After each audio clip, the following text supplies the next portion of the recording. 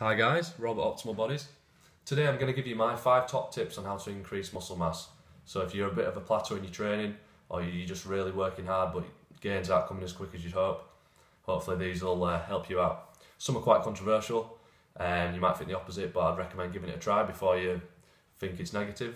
And then some are pretty simple but are worth explaining for people that might not have heard them, or just a recap if you've already heard them. So number 1, we've got protein. Now, like myself, I used to eat every couple of hours, thinking that every 2 hours I can stimulate growth. Research shows that every 4 to 5 hours is much more beneficial. Rather than having little amounts of protein through the day, you can not worry about it, you can go out for more than 2 hours without having to take a meal with you.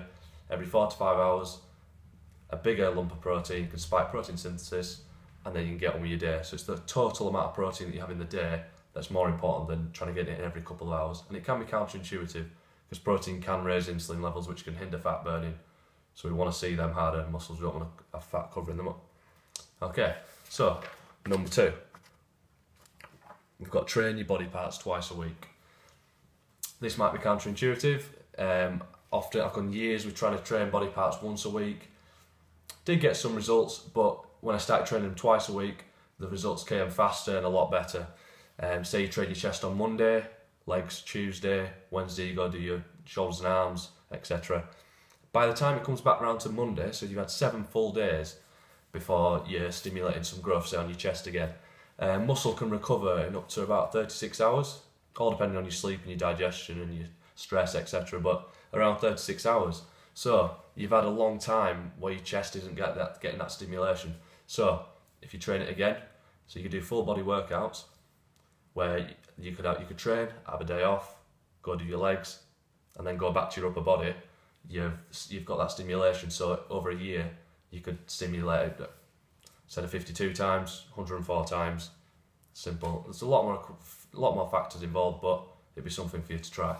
Okay, number 3, we've got omega-3, which is basically fish oil found in fish, avocado, eggs. You can just get the capsules. They're really cheap. But they're really good at increasing anabolic hormones such as testosterone and insulin, etc. Basically, they make your cells more permeable to allow nutrients and the hormones into the cells to do their job. And it's really cheap, 5 to 10 grams a day, something like that, but it's highly effective. So I'd recommend supplementing with that or getting it from your food source. Okay, number 4, we've got heavy and light. So that's meaning weights. So you go back to training twice a week. One say the Monday, the first time you train your upper body, let's go really light. You do a lot of reps, so to like 20, even 30 reps, you get a really good pump, and you get something that's called sarcoplasmic hypertrophy. So that's increasing the fluid content of your muscles, so which accounts for about 20-25% of your muscle. So it's one way of increasing that part of the muscle. Whereas then you have a couple of days off, and then let's go really heavy.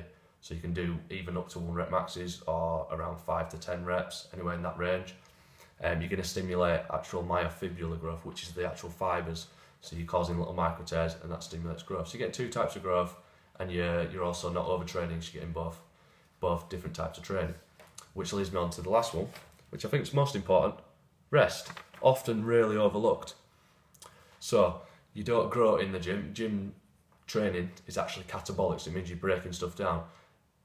That's the stimulus to grow. You're telling your body, right, we failed at this task, we need the muscle to grow stronger and have more energy to be able to do the task again more efficiently and not fail. And that happens when you're resting and you're eating your protein every 4 to 5 hours. So I recommend at least 2 rest days a week. So I train Monday, Tuesday, Wednesday, have Thursday off, then train Friday, Saturday, have Sunday off, something like that, or fit it into your lifestyle. So I hope this all helps, and they're my 5 top tips. Please like and share my page. Keep lifting.